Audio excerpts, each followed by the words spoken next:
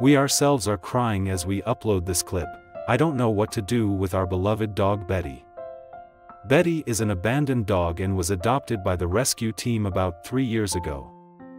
She is a smart dog and really understands human language.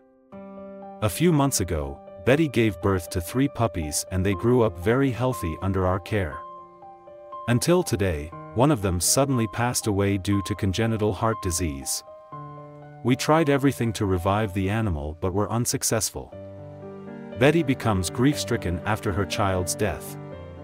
She kept using her hands to shake the dog and try to wake it up. But it was in vain. The puppy actually left this world to a faraway place. We wanted to wait until Betty was ready to say goodbye to her unfortunate baby.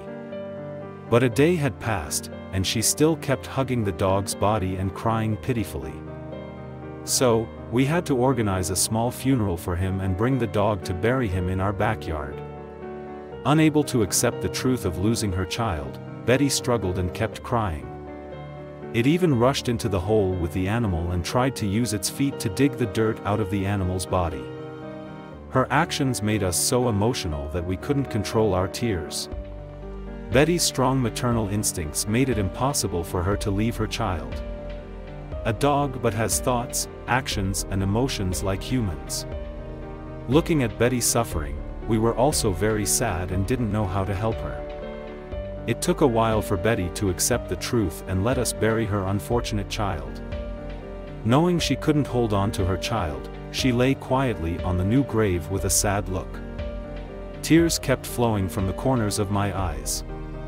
Perhaps this will be the most painful in her life. Nothing can be more cruel and painful than a mother losing her child.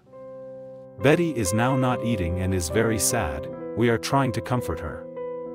Hopefully she will soon overcome the pain and return to normal life with her remaining children.